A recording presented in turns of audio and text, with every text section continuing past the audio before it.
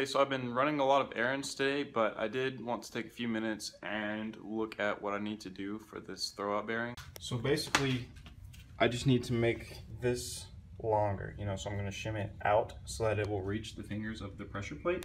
So what I did was I took measurements without the clutch being pressed, and then with the clutch arm all the way down. And then I did the same thing on this transmission, which I know worked and gave the measurements that we needed.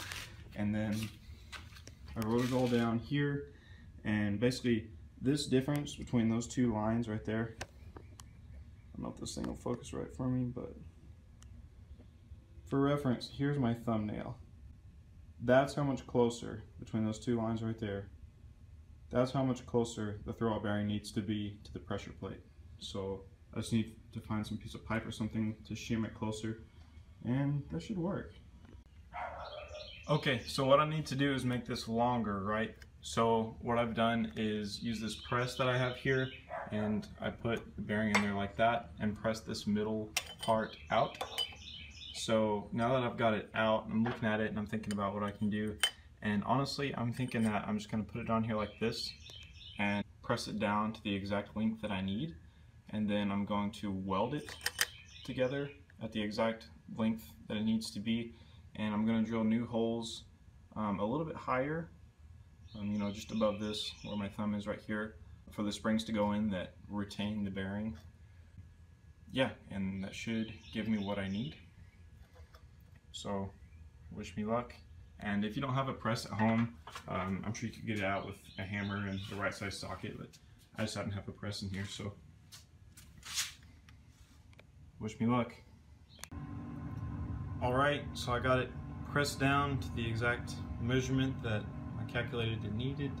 The nice thing about this is there's these little holes where the balls are supposed to go, and it gives you nice places for spot welds, even though that's not a nice spot weld. That one's a little better maybe. Anyways, I'm gonna weld in all of those and then weld a little bit at the rim here, and that should provide enough support. There's gonna be a lot of pressure against it, but those should hold. Brush them down and spray some paint on them just to prevent any rust. Then we'll throw it in and see how it feels. Okay, so this is turning out to be just a little trickier than I originally thought. I went to slide it on the shaft at the transmission, and basically it would get about that far and stop. And it was because the old beads that are supposed to poke through these holes that we used to spot weld, the old beads were trapped in the middle now, and so they were making it bulge a little bit. So basically I just took a socket that was the exact right size and just whacked it on there and then beat it back out, and now it slides on the shaft perfectly in the transmission, so that's all good. But now I need to cut out these two little rectangles and weld them on top right here and right there so that it seats up against the clutch fork in the right spot. So yeah. Alright, got it all done. Slides very smoothly. It's not clipped yet, which is why I didn't slide back with the fork, but here's the tabs welded on. I'm going to paint it. I'm not going to worry about making it look pretty because nobody's ever going to see it. But I took measurements and it measures up exactly what the measurements were for the front wheel drive transmission, which worked perfectly. So I have faith that it's going to work. So it's getting pretty late. I'm just going to take it out, throw a coat of paint on it, and call it a night. And tomorrow we'll throw it in, throw the transmission on, put it back in the truck, and see how she feels. And I will put my measurements in the description just in case anybody else is doing this and has the same problem. So luckily I had access to the front wheel drive transmission to even take the measurements I needed. This would be extremely time consuming and difficult without the measurements, so I'll put those in the description for you guys. Alright, here's the finished product. I just threw some engine enamel that I had left over from painting calipers on it, just in case it gets hot and I don't want any rust going on in this thing.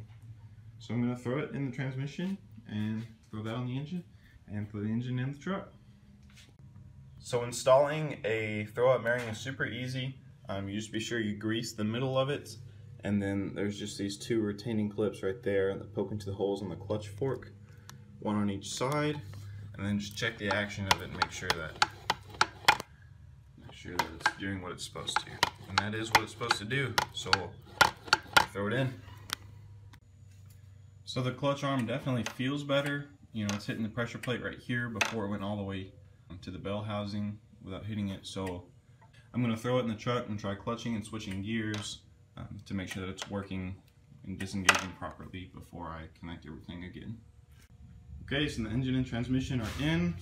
The clutch cable is connected. When I press on it, it feels normal.